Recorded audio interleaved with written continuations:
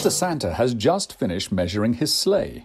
It has to be remeasured every year because the reindeer grow. He now wants to conduct an experiment with the metal tape measure, which is rolled up. When does it actually bend when you slide it horizontally over the edge of a table?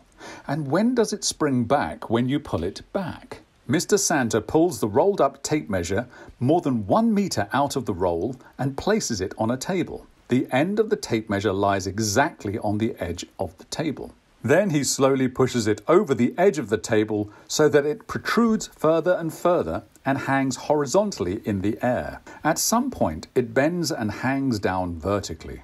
Mr. Santa notes the length of the bent tape measure. Then, he slowly pulls it back so the tape measure hanging over the edge of the table becomes shorter and shorter. At some point, the tape measure springs back into a horizontal position. He notes this length again. Now, he compares the two lengths he has noted. What does he observe? A.